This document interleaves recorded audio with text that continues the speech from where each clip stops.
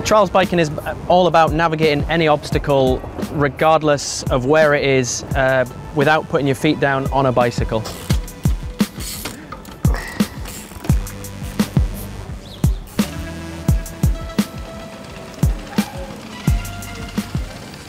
Back in the 60s and 70s, there was motorbike trials riders for the younger kids.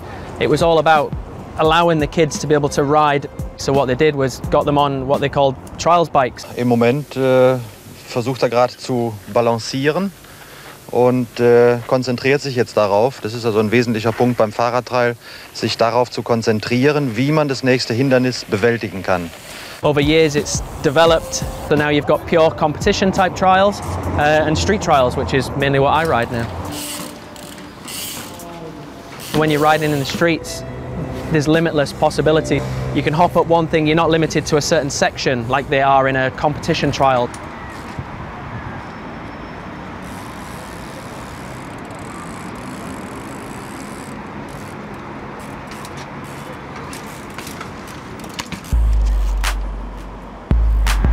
The bike is adapted for the sport, you know, so it's got a specific geometry. It weighs under 15 kilos, you know, we have barely any seat. You can't sit down and pedal. It's all about standing and standing control and balance. The brakes are easily the most important thing on there for me.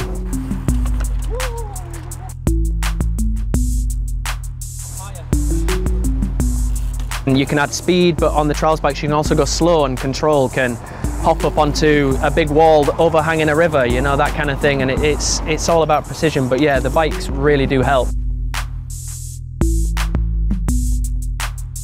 I ride around a city and I'm constantly looking at things, you know, whether I can jump this gap or I can hop up this handrail or where I can go. It's a different mindset completely to any other kind of riding a bike, I would say. I think the good thing about cities is that they're forever changing. You know, there are always new buildings being created, built, and it's always a challenge to find something new to ride your bike on. I know that a lot of people do consider it dangerous, you know, and I think I would rather people appreciated it for what it was. You know, it's an art form in the end of the day. You know, it's everybody has different ways of looking at different things, and my interpretation and my imagination comes out through my bike.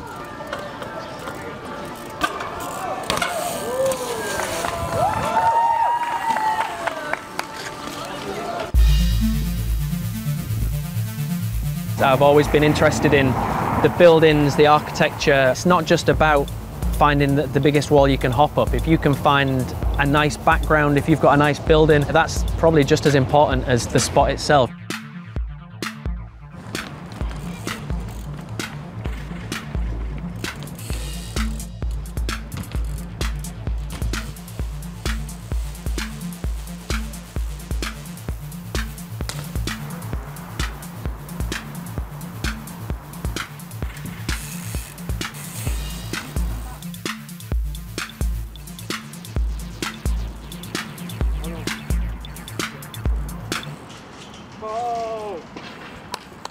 Transfert comme ça sur des petites surfaces, c'est pas facile.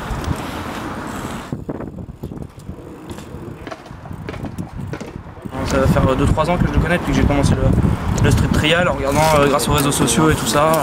Il fait partie des riders que je suis beaucoup parce que j'aime beaucoup son style. Il a un plus gros niveau que les autres, du coup il apporte pas mal de choses.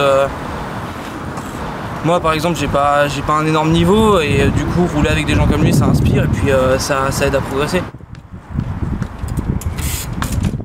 Online is more now the way people meet each other, so you come to a different city, you can try and meet these people. For me, I like to meet new people all the time, so if I get the opportunity to ride with somebody new, whether it's in France or whether I'm in America, you know, any opportunity, that's the thing for me. It's because they're like-minded people, you know, they've got the same motivation.